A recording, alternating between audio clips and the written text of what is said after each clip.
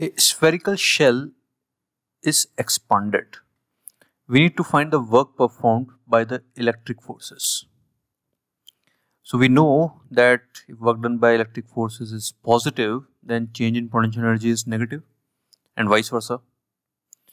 So if you can recall, work external is delta U, and work by electric energy, that is work internal forces, is minus delta U. So here we are talking about electric force, which is internal force. So work done by electric force is equal to negative of change in potential energy. And for a shell, we know that the self energy of that shell is kq square by 2r. That's what we'll do, minus of final potential energy of the shell kq square by 2rf minus initial potential energy of the shell kq square by 2ri. Rf and Ri are given as R1 and R2, R2 and R1. With a minus sign, it will become R1 and R2, which is our answer.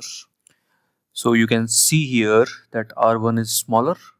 So this work done by electric forces comes to be positive, as expected.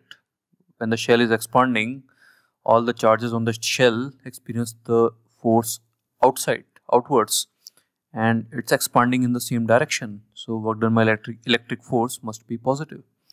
And if you talk about what is the change in potential energy, that's going to be negative, and it's negative of this.